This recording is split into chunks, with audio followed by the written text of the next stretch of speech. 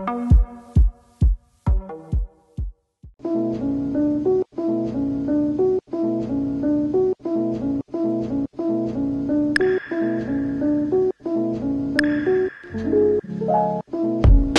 instance, in high school I did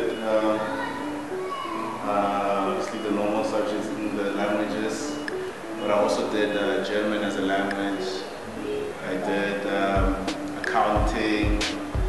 I had art as a subject from primary, so which is why everybody thought I'd be an artist, but it wasn't something that I was conscious of. So it took me quite a while. I mean, I think around about when I was 26.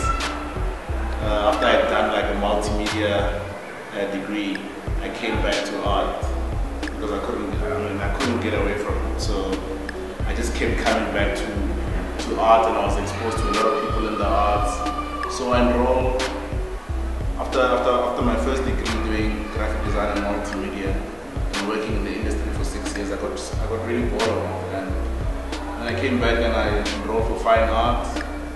And turned out it was like the same things that I had studied in primary, so it was a bit disappointing, but the practical aspect of it was like revived me in a sense. I ended up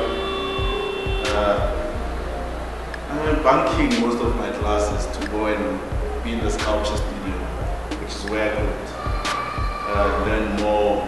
You know, that learning process was a bit more interesting than everything else because I felt like I knew everything else, you know. So, and then after my second year, I just couldn't take it anymore. And I deregistered, but also because I didn't have funds to continue studying. I was a little rich kid.